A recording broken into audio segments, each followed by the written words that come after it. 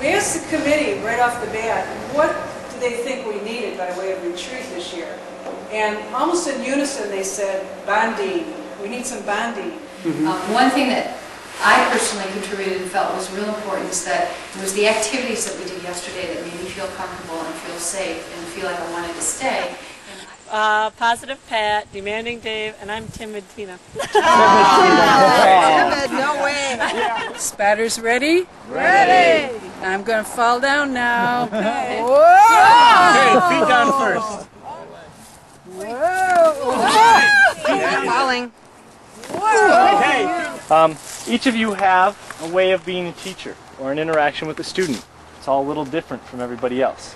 But your goal is to get them through high school, which is graduation in here. This is a student. I can't believe it. All right, yeah, we've got this down though, Pat, our section here, right? Okay, student. Here we go.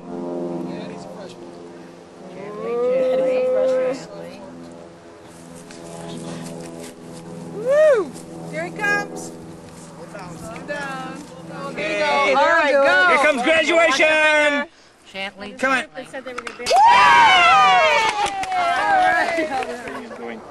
None of these students want to work together to get this thing here, you know. But all of a sudden, you figured out the one piece that they needed, and they graduated. Yeah. And sometimes it's the one piece that a student needs to get through a class, or it's the one idea or person that they need to be in contact with to get them to that finishing point, rather than getting kind of stuck somewhere along the way. Wait. This is your staff energy that you have. This is the energy you have to get you energy and excitement, etc., inside this can that you have to get you through the school year. That's all? That's all of it. Oh my God. So think of that sparingly. Yeah, think of that representationally. You lose some of it. That's a lot of your energy. It's gone. The thing about it is that in order to use this energy, you have to use this lovely device here. How many of you thought at the beginning of this, what the heck? How are we going to pick up this can full of water with this thing that's stretchy? Oh, I knew we could do it. Yeah. Oh man, I didn't. Every once in a while, I'll be listening to a bunch of kids, and I'll ask a question, and I'll hear all the wrong answers, and this one kid is quietly saying the right, and I say, but it isn't. I've been saying that for 2 minutes. But he's drowned out. And so often we are just strung out as education professionals. I mean, we're forgetting about our own needs. And I think just yesterday, hearing us laugh together, you know, it brought something to my inside. Okay, now you can. We can do that, then we're going to be better able to meet the 5 basic needs of these kids. The first time you tried it, what happened? Well, I think that my problem was if I go back and think about it, I tried to do it by myself. Yeah. And that was the thing that worked wrong. That's Because right. what worked after each time was that we were all watching every aspect of every person. Because you can't see behind you, or you can't see. So you have to, you can't, there's certain things you can't do by yourself. That's good. That was, I mean, as I look back and thought about what I did wrong, that was it. And I did not commit to come back here today, and wanted to and did anyway.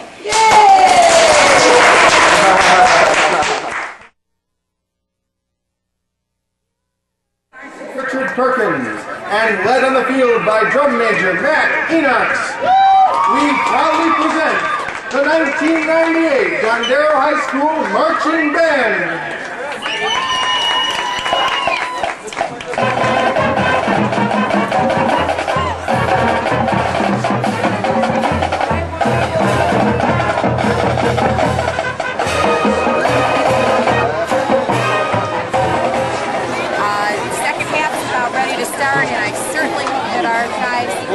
Get it together, and the second half is ours and not Lamphere.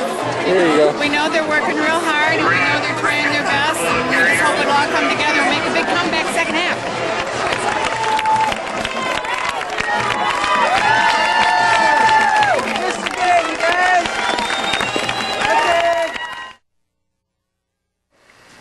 Wesley uses the thing about when you stop at the red light to make you stop, you decided to stop. You know what the consequences are. to ask a question. Does anyone here own a Saturn car? What was it like when you bought the car?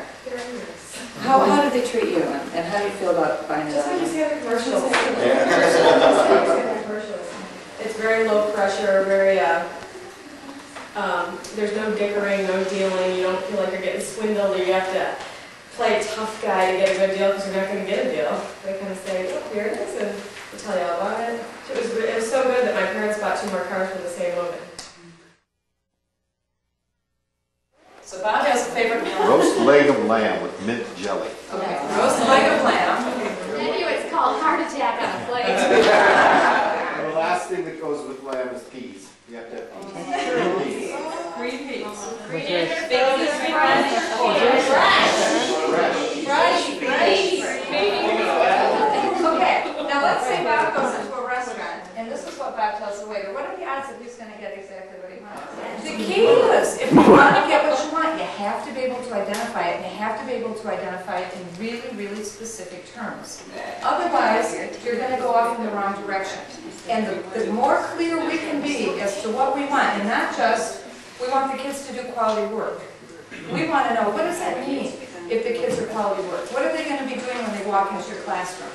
What are they going to be doing during class that day? What are they going to be doing at home that night? How will you know? What will they be saying? What will you be saying to them? One of the ways to think about that is to think about what would it look like, what would it feel like, and what would it sound like. Senses. Can you taste this dinner? So you want to, whenever you think about this, think of Bob's dinner. Okay, whenever you get tempted to generalize, think Bob's dinner and try to get specific. So when we get into our small groups today, we want to get as specific as we can so we'll have a real clear vision. Because without having that real clear picture in our quality world, the action that we take to match reality to that vision. And so we've got the kids that we've got. And the action that we're going to take is try to match the kids to our vision of the quality world. And the more we're in agreement, even better. You know, I love that we had people helping Bob pick out his meal, you know. And that's good because we all have our own individual quality pictures, but we're going to have some general things. If we did a group meal, we might have had some more compromising and maybe not so much red meat.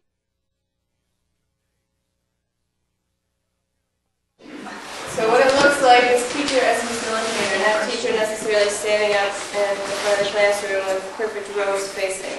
At the very beginning, the activities that we do, where the teacher becomes somewhat transparent and not so much of a threat. Students view their attendance as important. I'm important to the group because, that type of situation.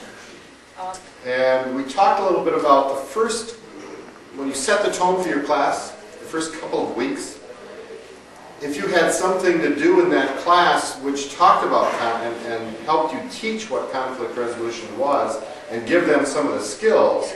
We talked about Bob's dinner. You know, if Bob was real vague and said, I want meat and potatoes and a vegetable, it wouldn't really be the waiter's fault if you brought him meatloaf and mashed potatoes, okay, and corn. If we think about it, the faculty is only one, it's a big group, a big part of the community, but we're not the biggest. And we want kids to come to Dondero. Maybe what we ought to do is take some of these concepts and if we buy into them, let people know that we buy into them. We don't have to have a plan that how we're going to get where we're going to go totally yet, but we believe wholeheartedly that in these things that we're talking about here. And communicate that with our kids, who are the biggest part of our community. Most kids want to come to a safe, comfortable, high-quality school. I mean, I can't believe they wouldn't want to. And I see some of these things saying, I think some of these kids have gee whiz. I love being in school and all that. And they're in one with most of them.